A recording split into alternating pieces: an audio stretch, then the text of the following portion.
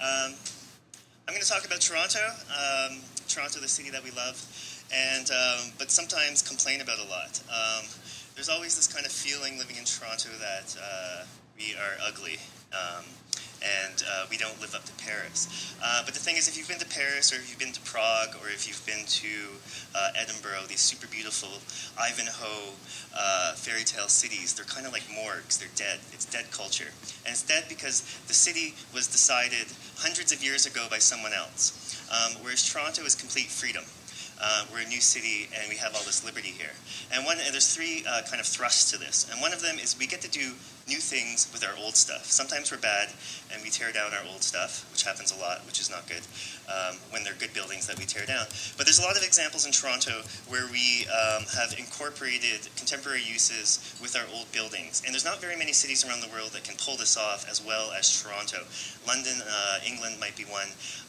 But a lot of cities, if you remember, I. M. Pei put that thing in the Louvre, those pyramids, and it's still controversial today. Whereas we put the crystal on, and well, it's a little controversial, but I think we got away with it a lot more. And there's a lot of small examples. All these pictures are from Yorkville. I know I'm really far in the west, so these pictures are all in the center of the city. So some of you have never seen that part of Toronto, past Ossington or the Black Hoof, or wherever the border is in this zone.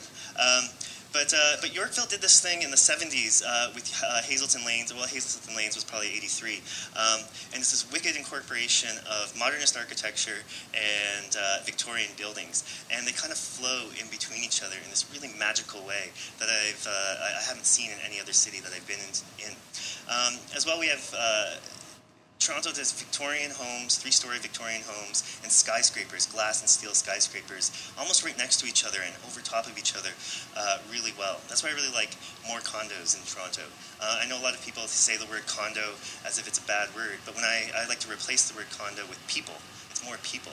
And if you're against condos, you're against people. We can be against bad condos, badly designed condos, but the idea of condos is just more people.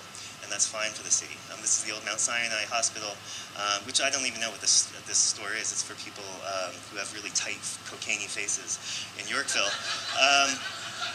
But it looks really beautiful, and there's a glass skyscraper coming out of it, which is really hot. And this is on Cumberland.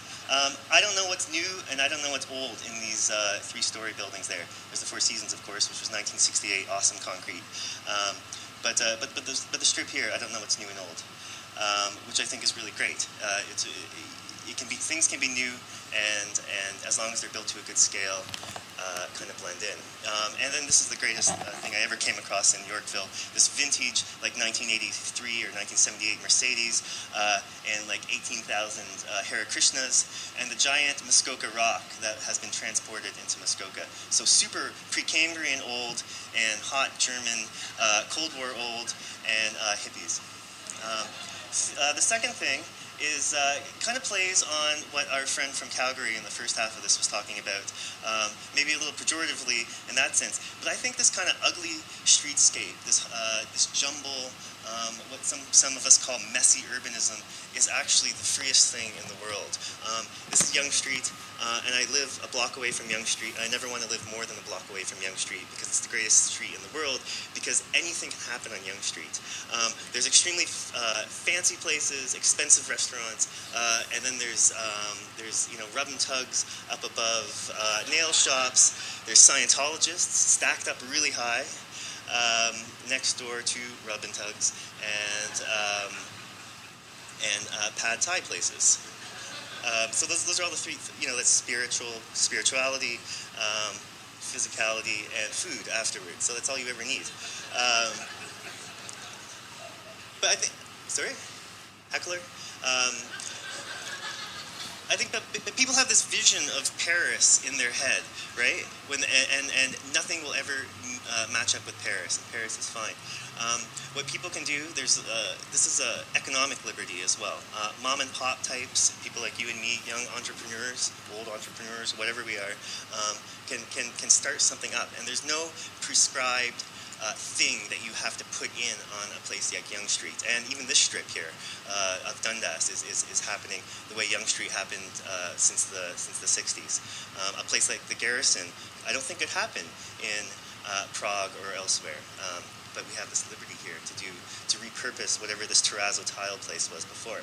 And the third part of this is accepting that we are a vertical city. I know we're out here in the West End, and it's all these three-story Victorian homes, which I like to call sprawl. Because if we all lived like this, we would stretch all the way to Muskoka. And if we're going to have all these people coming to Toronto, there's another 2 million or something people. I know Rob Ford's scared of them, but the rest of us have to welcome them in. They're going to live like this. And high-rises are a glory. And when they're done right, and these are the Village on the Green, just off of Church Street. This is Vaseline Tower. Wonderful Vaseline Tower. When they're kept up and they're not let rot the way a lot of bad landlords have in the suburbs, they are these kind of utopic spaces where people live, really close to the Church Street bustling strip or the Yonge Street bustling strip, but they have these kind of small parkettes and these magnificent fountains in there. And if you've ever been to a party in the penthouse of the Village on the Green, you have these great views of the top of Maple Leaf Gardens and the great hump of the downtown skyline. All these things are also on the same block as 1889 Victorians, and they all mix really well.